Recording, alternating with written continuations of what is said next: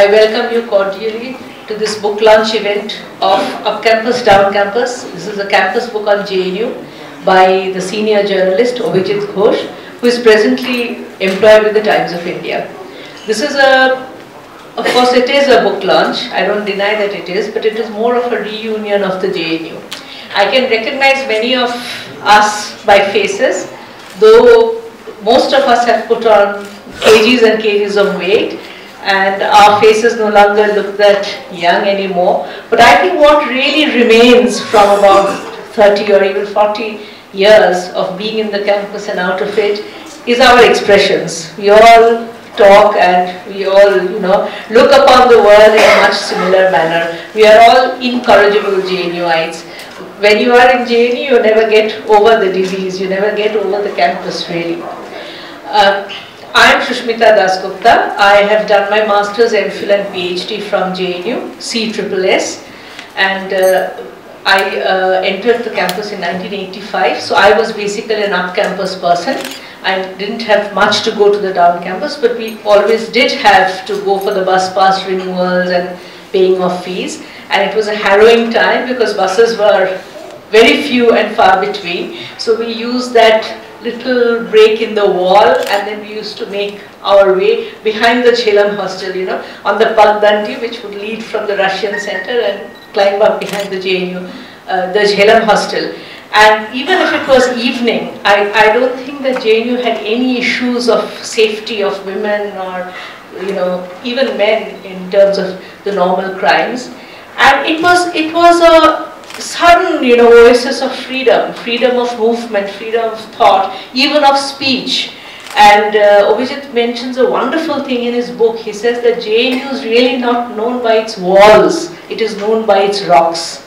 So I think that, the geography, the sense of geography was extremely enticing, and JNU remains, as much a land of rocks as it used to be. The evenings are wonderful, especially when it rains and you can see the sky turn purple. It's a wonderful, the geography remains very much the same. It's an ecological habitat, much that sort of made brains think very actively and hectically. Today's chair is Nalini Ranjan Mohanty. Nalini Ranjan Mohanty is known as NR, and he is quite an infamous person in the sense he was the JNU president in 1983, and probably his aggression led to that huge watershed of JNU, and they say that after 1983 until the Mandal Commission, I think that is one phase of JNU which in many ways has not only marked a very long phase of JNU, but after 1983, after Nalini Ranjan Mohanty's presidentship, JNU entered, which Avijit also will mention in his book, had some very major change in composition of the student and therefore in its sociology of the campus. Nalini Ranjan Mohanty remains an incorrigible JNUite because although he's been an editor in Hindustan Times in Patna, and then he's been working for India TV, where he has been the planning and the executive person, the main person behind the India television.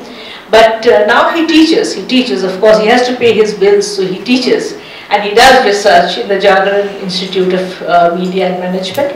But he is an incorrigible JNUite because he still has his political motivations. He works on intense research on poverty. He tries to get citizens groups and do citizen journalism. He then negotiates the relationship of the government and media and all kinds of things which are all wrong, as JNUites could always do. Avijit has also written a wrong book. When you read the book, you will find that he has also written a wrong book, in the sense that he has not tried to glorify JNU. He has tried to show JNU in its highest common factor, HCF.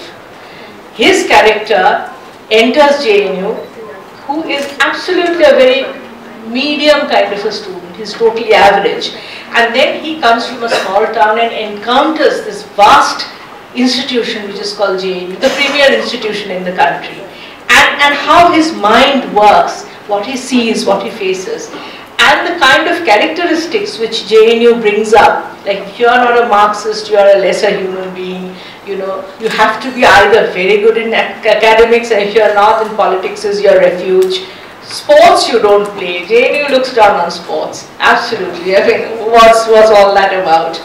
And then you are not supposed to be a winner in JNU either, because you are not a loser in any form of life. So if you are not a loser, JNU has no concept of a loser. And if you are not a loser, then you are not a winner as well. You know, I was watching this movie on called Three Idiots, where Bomani Rani says that क्या मैं आपके कान में बोलूं कि you have got A plus and आप fail हो गए. Actually, JNU used to do that because our grades were never publicized. You know, our grades were all very private affairs, so we never developed any kind of competitiveness amongst ourselves. And that probably explains the community and explains this intellectual freedom. I think that, you know, when you read the book, JNU is really not glorified. It has got its fantastic vernacular characters. There are marriages in the Arya Samaj. There are, you know,